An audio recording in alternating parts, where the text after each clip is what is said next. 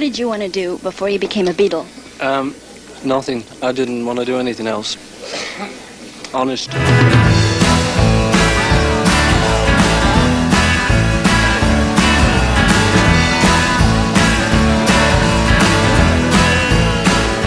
With a staggering 183 million records sold, the Beatles are one of the most popular music groups of all time and certainly changed the world. Paul McCartney played a huge part in their success as the bass guitarist and singer-songwriter. But he wasn't only a talented musician, he also possessed a great love for cars. From sports cars to sedans, he's owned some vehicles that would go on to be timeless classics. With Paul McCartney sharing lead vocal duties with the iconic John Lennon, the Beatles' popularity grew, and so did McCartney's collection. Over the span of his more than 6-decade career, he's certainly owned enough cars to drive 8 days a week. So let's come together and take a look at the vast car collection of the legendary Beatle himself, Paul McCartney.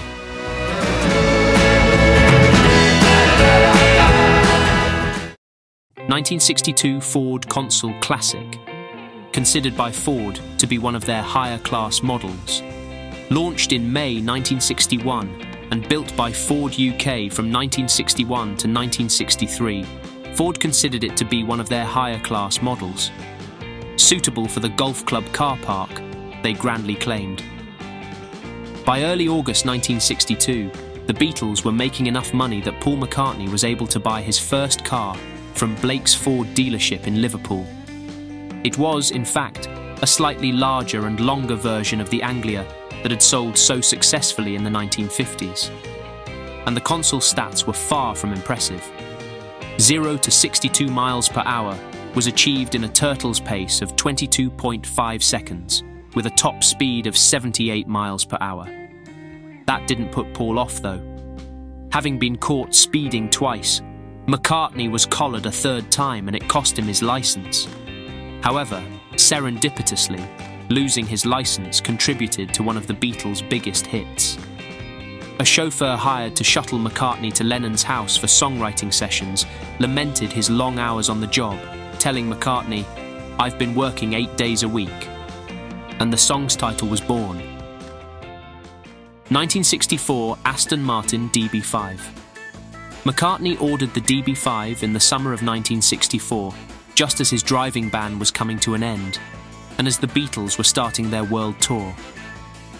He picked it up from his accountant on September 22nd, just 5 days before the premiere of the movie Goldfinger, in which the DB5 had a starring role.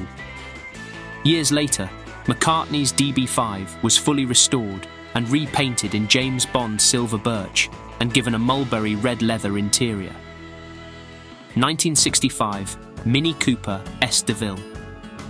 In 1965, Beatles manager Brian Epstein ordered 4 Minis for the band, but they were far from ordinary.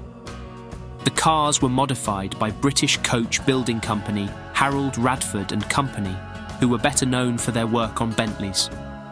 However, after showing what they could do with the humble Mini, Epstein commissioned the company to work their magic on a series of top-spec 1275cc Mini Cooper S models, and McCartney's was a beauty. Finished in California sage green, it came with a Webasto sliding sunroof, a pair of extra front-mounted fog lamps, Aston Martin taillights, and an immaculate wood grain interior. McCartney liked it so much, he featured it in the Beatles' Magical Mystery Tour movie. 1966 Aston Martin DB6. Having acquired a taste for Astons a couple of years earlier, McCartney splashed out on a DB6 in 1966. The successor to the DB5, it had improved aerodynamics, was slightly bigger, and featured a camback rear end for more luggage space. However, the most famous thing about McCartney's DB6 is that he specified a reel-to-reel tape recorder be installed, and when he was driving the DB6 on the way to visit Lennon's young son, Julian, a songwriting inspiration struck him, and he came up with the idea for the song, Hey Jules, subsequently amended to Hey Jude, and got it down on tape. 1966 Austin-Healey 3000.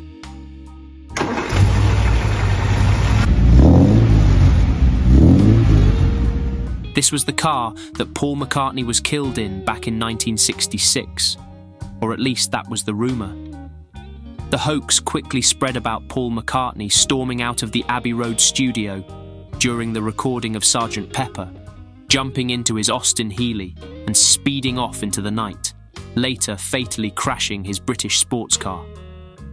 Which is all complete nonsense, confirmed by the Beatles press officer, who telephoned Paul's home, and Paul answered, explaining that he'd been at home all day.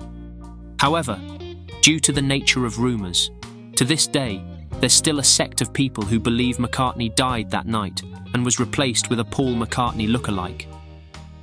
1967 Lamborghini 400 GT 2+2.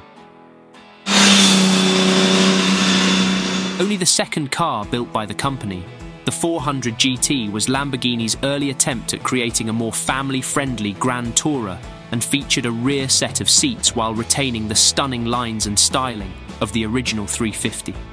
It featured a 4-litre V12 engine and had a top speed of 155 miles per hour, and McCartney loved it as soon as he saw it. Lamborghini would make only 247 cars, and only 4 made it to the UK.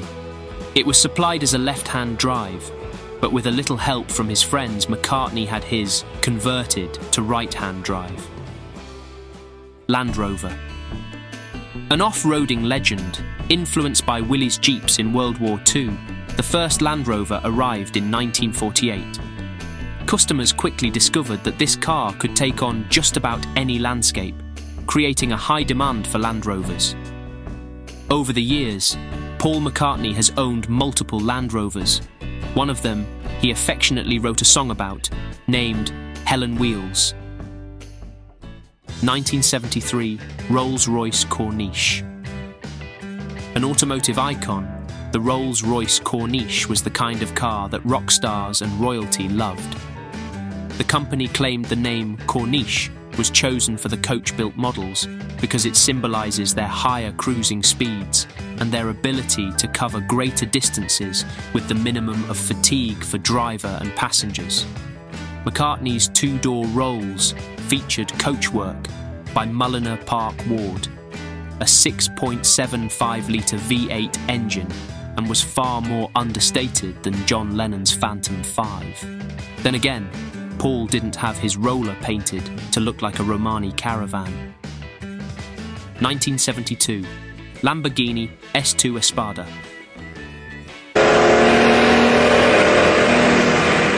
Despite owning a 400 GT, McCartney still had a 4-seat Lamborghini itch that he needed to scratch, and in 1975 he bought a second-hand Series 2 Espada. The Espada came with a 350 horsepower 3.9-litre V12. The fact that it had a red leather interior only added to the allure. However, a few years after buying the Espada, McCartney advertised it for sale, and the would-be buyer arrived at the London address to find the former Beatle ready to do a walk-around. Negotiations were just about to start when McCartney made a confession. Paul explained that at one point his wife, Linda, had forgotten to apply the handbrake and the Lambo had ended up in the family pond. The meeting ended in no sale. 1985, Mercedes-Benz 500 SEL. The right-hand drive 500 SEL was first registered on June 14, 1985, after being purchased by McCartney's MPL Communications holding company. It featured a 5-litre V8 engine, producing around 241 horsepower, and was driven through a 4-speed automatic gearbox.